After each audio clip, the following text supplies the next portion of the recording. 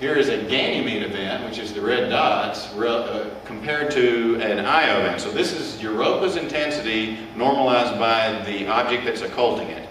So we see that Europa did not dim when it went behind Ganymede. Europa did dim when it went behind Io. So yet another independent method showing that the source of the dimming is the moon being occulted by Io. Dimming source conclusion. Source of the dimming has been linked to the moon being occulted by Io or Europa. The start of the dimming and end of dimming defines boundaries of extinction material. Moons being occulted by Io suffer extinction of their light when they are within 5 to 30 Io radii. Okay. Moons being occulted by Europa suffer extinction all the way out 22 to 30 Europa radii. Now, interestingly, and I don't have in my talk other work, if you go to my paper at the very end, there are references to other bodies of work. These are the exact same numbers they came up with. And I didn't realize that until after I reduced all that Brown and Schneider and a whole bunch of people who have been doing this said Europa has about a 25 Europa radii atmosphere. Io has between 6 and 10. So these are some of the exact same numbers. Moons by Ganymede do not suffer the same extinction. We did not have any Callisto occultations to test that because this all came about 2 months at the end of the mutual event season, so we just didn't have time to do that. And then finally, the asymmetry that's noted. So let's look at the asymmetry. This became very interesting because there was a consistency we found in the asymmetry, which, by the way, asymmetry in itself highlights that it can't be camera response because it would be symmetrical around the merging event if it were camera response. There would be no way for it to be asymmetrical. Well, I guess there's some ways. But anyway, what we found was that if Io was west of Jupiter and the occulted of the moon occurred on the western limb, the ingress over the egress ratios were greater than 1. If Io was east of Jupiter and the occulted the moon with its western limb, the ratio was less than 1. Putting it simply is it's simply the Jupiter-facing limb presented the longer extinction event. So what that's representing, in my opinion, is that there is additional material likely, this is just my theory, likely streaming back towards Jupiter from Io that is causing this asymmetry. My first theory was that it was the motion of Io, that like a comet type model in which the front of Io's motion would be compressed and there'd be a trailing tail. That wasn't the case. It was not. It was linked to which limb was facing Jupiter. So that's just simply noted. Okay, so here is so how else can we find Io's atmosphere? Don Parker becomes the pretty picture section. Don Parker donated to this project. I requested Io transit pictures in an effort to try and see if I could measure any intensity changes surrounding Io on Jupiter's face as Io passed in front of it. And if indeed there's an atmosphere, or a measurable atmosphere, extinctive atmosphere around Io, I should find it not only around Io, but around the shadow it projects too. And I did. Okay. So I beat my punchline.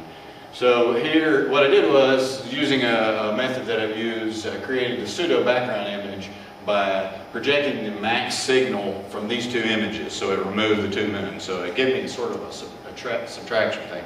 I've got another technique that I used in my X-ray, in my professional career, you might say, as X-ray imaging, in which I scrub off what I call an ultrasonic cleaning, scrub off all the detail to try and just come up with a median intensity trend of the background of Io. So then when I took a intensity sample of one of the original raw images here, that's the sample area represented, and then I divided it by the scrubbed off image. Indeed, I see off to the limb of Io that there is indeed a brightening trend, or I should say an extinction trend, as you get closer to the limb of Io. So there was yet another sort of fun method. And here's an even funner one. So then I thought, well, what if I just subtract the background from one of those images? And indeed, you get a concentric disturbance visible right there around, this is the shadow of Io. So this is looking at the shadow to see if does it show up in that, and indeed it does. And by the way, yes, I've checked, it's not the penumbra, because I had additional data to show Penumbra was much smaller. This goes out to about 2 IO radii right here. So other sources. Datamined the IMCCE database, and just out of curiosity randomly just started pulling light curves out, and indeed the same asymmetry was found. And there is a problem. They only typically have 6-minute wing data, so that presents itself as a problem. But indeed, not only did I find the asymmetry, it was also consistent yet with the Jupiter-facing limb. So there was yet another data point from another 2003, a different apparition of the mutual event season.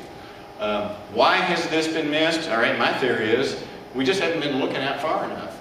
This is the same light curve. The top light curve represents what you will find in a typical database, 6 minutes worth of wing data, maybe 10 minutes at most. And you can't tell that anything odd is happening. Look at the same thing with 2 hours, with an hour of wing data on each side. There's the extinction event. Not only that, I don't know if you've noticed, but actually the intensity flattens off here in the 6-minute wing data, because I believe this is my theory, this was a real deep occultation. It was a total occultation of Europa, and I believe probably the densest part of Io's atmosphere is closer into the planet, is a little more consistent, so it created a flat extinction area there. Anyway, theory. How easy is this to detect? This is done in an 80mm finder scope, and indeed it is still detectable even in such a crude setup. So this is easy to find, in my opinion. Now, my talk would have ended right here prior to submitting this paper in the first week of April, except for I had another harebrained idea. The material off of Io is wandering off into space. It's trapped for a while magnetically by a process, a torus ring around Jupiter. So if you notice in this famous Catalina Observatory picture, notice that the bright out at the ends. Well, this is the torus ring, and this is the material that streams off of Io. So I noticed that there happens to be a fortuitous alignment, collimation you might say, out at the ends. Even though this material is very tenuous, out at the tips of the torus, there's about 200 IO radii of collimated torus material. So I then theorized that we should be able to see extinction of Io itself when it passes in its eastern or western tip.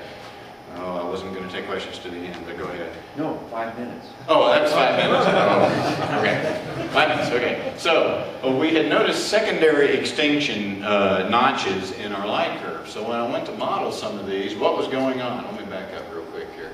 So this notch, at this particular, the left-hand notch, Io was exiting the torus tip. On the right-hand notch, Europa was entering the torus tip.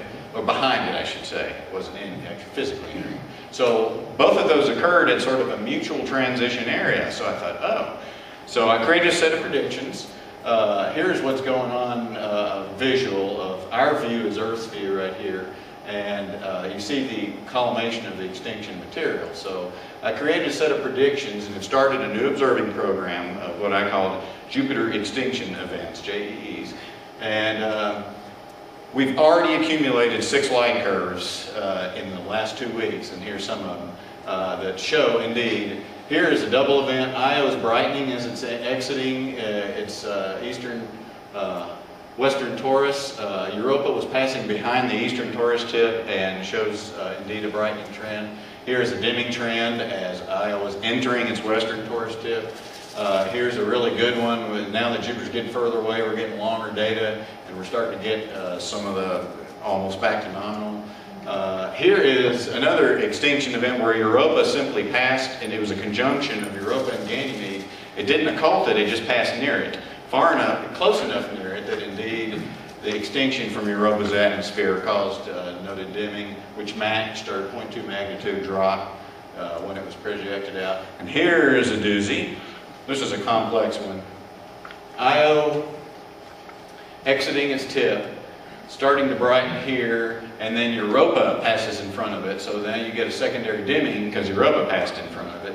And then as Europa whizzes past, Io tries to return to its nominal thing. So